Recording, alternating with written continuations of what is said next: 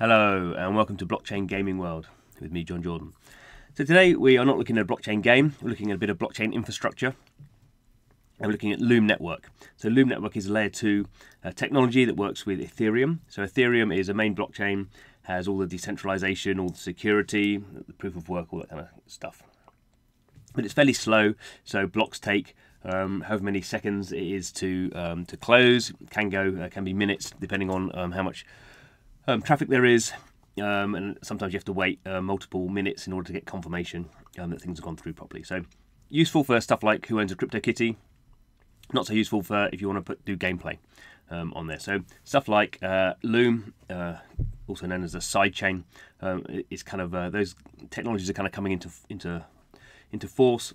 It's not just on Ethereum, so I guess on Bitcoin we have the Lightning sidechain, which is just a way of doing faster transactions. So effectively with a sidechain, all you're doing is you are sacrificing some security for speed.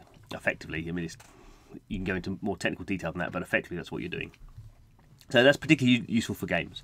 So here we go. I'm just gonna look at this. So this is the PlasmaChain dashboard. So PlasmaChain is the name that Loom use for their sidechain. They've gone through various different naming schemes for it. And what we're going to do in this video is just do some staking. So Loom has a token. It's an ERC20 token, so an Ethereum compatible token, just like any other kind of Ethereum based project, Mana or Decentraland's Mana or something like that. So in order to do this staking, you have to have some Loom tokens. Now fairly easy to get access to those. So we could just actually have a quick look, couldn't we, and see where we can get them. I can't really remember where I got mine from. So we have a look at Loom here. There we go. So Loom Network. So we can see the tokens are currently 4.5 US cents. And here we go. So they're on Binance, Upbit, La Token. That means so a reasonable range of places where you can get them. Obviously, I should point out at this stage, I'm not suggesting you go out and buy Loom tokens. This is certainly not investment advice. It just happens to be that I had some Loom tokens, and this kind of staking stuff just became available, so I thought I'd kind of test it out. Equally, should point out, staking is not something unique to Loom. There's lots of blockchains that have staking mechanics. Anything that's using effectively a delegated, delegated proof of stake. Is going to obviously use staking, so that's kind of something like Tron would use that, and lots of other blockchains do it. So it's not particularly innovative from that point of view, but because Loom is a technology particularly focused on games at the moment, I thought it'd be worth doing. So here we go. So you have to log in. So if you're a new user, you kind of go through this. So it's interesting account creation. So it's basically using MetaMask as a wallet, so you have to have your Loom in your MetaMask wallet, and then effectively the kind of, I assume it's some sort of you're creating another internal wallet that then is going to talk to the Loom, going to talk to the MetaMask wallet and take your Loom and then stake it. So I have already got an account, so I'm just showing you. This is obviously the usual 12 words you would need to you need to remember in order to create a backup for your PlasmaChain. This is, as I say, I've got a different one, so I will just switch to that to show you how it works. So let's clear that one off. Okay, so when you're signed in, you can see here at the top that says PlasmaChain dashboard connected. So we can see here, these are the validators. So these are the different nodes. So there are, how many are there? 1, 2, 3, 4, 5, 6, 7, 8, 9, 10, 11. So there's 11 validator nodes. We can see a whole bunch of these are actually, I think these are ones that are actually owned by Loom themselves, but there's these other third parties who are now staking Loom. So they have Loom of their own, and some of these are people like Mythos, are kind of crypto organizations that do staking with other blockchains or plan to do that as well. So we can see here how much stake they've got. We can see actually, so I've got 600 Loom. This is the current balance in my connected wallet, and this is the amount that I've got. So 0.53 is the amount that is currently deposited to the PlasmaChain, and then I've staked 7. That's just what I happen to have in my MetaMask when I first did this. So it's very simple UI. There's the validators, which we'll look at in a bit more detail. There's Block Explorer, so just see what's happening in blocks. There's my account, so we can see here. So this is what we're going to do. So transfer. So it sees I've got 600 Loom in my MetaMask, and then we're going to transfer that. We're going to deposit that. In order to delegate tokens, I first have to choose a validator, but first I have to deposit it onto the PlasmaChain. So these are now going to go from my MetaMask into the PlasmaChain. So let's see what happens.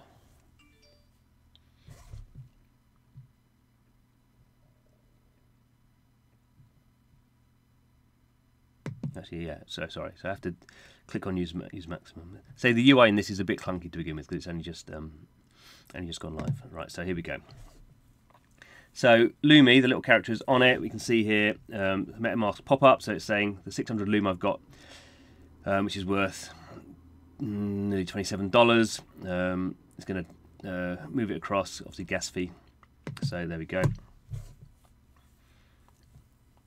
So obviously it's through Ethereum, it's coming out of my MetaMask wallet and then being deposited within the PlasmaChain. And so this being Ethereum, it does take a bit of time.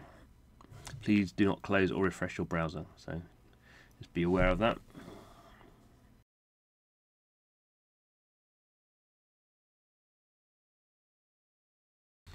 Okay, so there's a bit of toing and froing on that, but we can now see, if you look at the top of the screen, there was 600 on the main net, and now there's 600 was transferred to the PlasmaChain. So that's gone through. It does take a bit of time, and it goes through quicker actually on Etherscan. It shows faster on Etherscan than it does through the dashboard. So you have to be just a little bit aware. I got a little bit unsure what was going on there. So you can see here there is no Loom left in my MetaMask. So it has gone through that, so that's okay. So go to my account now, so we can see here. I can't transfer anything to PlasmaChain for staking. I have to go and buy some more Loom if I want to do that. But now I can withdraw this back to MetaMask, or I can go and do some staking. So we want to go to validators here. And let's go with Mythos. So again, the UI is not very good. It doesn't show a little hand when you're pressing on. It just shows the arrow. So I say it's a little bit clunky. So we can see here, this is the guys at Mythos. They're a staking company and a crypto VC. So you can see at the moment I've got 7 Loom delegated with them. So I don't really know what this fee thing is. I don't know quite what the fee is, so that's a little bit dangerous to say. I'm not doing this for money. all the stakers have the same fees, 25%. So I don't know what that is.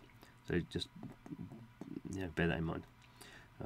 So if I can delegate, so I have to choose now to delegate. So so this is a little bit clunky. It says it doesn't have a maximum button in there. Say this stuff is kind of really in beta, so that's why it's something to mess around with and not something to put your life savings in. You can mess around with the lockup bonus. So the most you have is a year, and your bonuses are ×4. Go to 3 months, get 1.5. At the moment, it's probably sensible just to go for the 2 weeks, just to see what happens. Maybe Mythos will not be will do something bad, and I'll want to undelegate. So I'm going to delegate. Again, Loom is on it.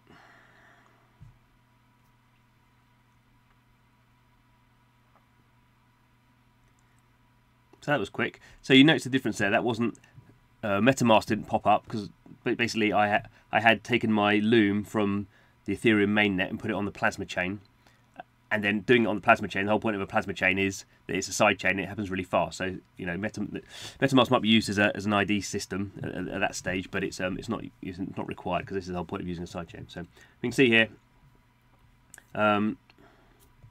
There is the amount delegated and the updated amount, and then the time lock.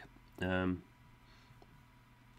it does take, a bit of time. So at the moment, This is why this stuff does get a bit scary. So at the moment it says in the main net I've got 0, yeah, nothing in MetaMask. My PlasmaChain's got the 0.53 again, and staked it's showing 7, even though we're waiting for it to go. And the time lock is actually, I haven't mentioned this little thing at the top is the election cycle. So actually not the same, but this is kind of showing the cycle of validators and election going on. So obviously you have to wait until at least one election cycle has gone through in order for something to be validated. It's actually saying time lock. It's actually saying, you know, it's going to have you know, a few of these cycles to go through before it's validated. So we'll just wait to see for that to go through and then prove it does work. Again, reiterate, don't do this with lots of money. Don't do it with money that matters to you if you lose it. Yeah, this is beta software, so you know, it might all go horribly wrong. So actually, while we're waiting, if we look here on this, go to the My Delegations option, we can see here, this is the guys I'm validating with. I've got 7 on there at the moment. I've got 600 to update. There's a block, it's a time lock, and it's the state is bonding, so obviously kind of, you know, pending. So something's happening, but we're waiting. So let's see if something happens on the next election cycle. I think it might take a bit longer than that, actually. Yeah, it's actually saying, so it's saying the lock time will be 11:20 and 22 seconds, where at the moment we're on 11:13, so a few more minutes to wait. You can see here it's just clicking off.